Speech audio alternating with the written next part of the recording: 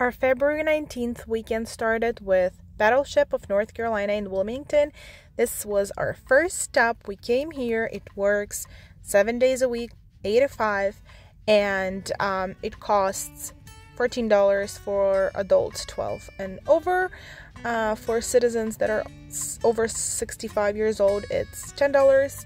Kids 5 and over are $6, and children under 5 obviously free. It's located right across this beautiful river, and right across there it's Wilmington Downtown, which we plan to go later tonight.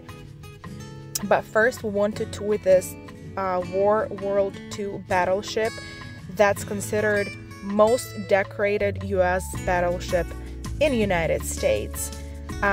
Also, it has a very nice wooden deck right around it. You can take a nice stroll with the stroller. It's perfectly fine for that.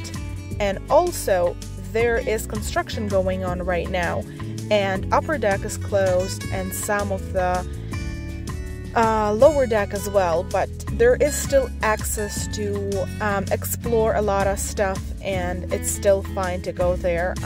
There is also a gift shop that's open and a visitor center, so it's definitely a fun place to go if you have kids, or even if you don't have kids. It was even fun for us adults. So definitely put it on your list when you're going to Wilmington, North Carolina, and share your experience with me. Or not. Well, anyways, when looking at historical things like that, I can almost picture how they start the engine or even how they fire the guns. I love historical places.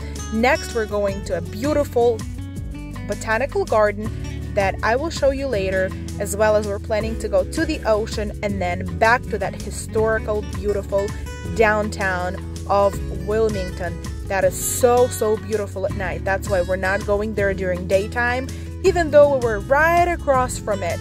It's so worth it to go there at night time, and I'll show you that.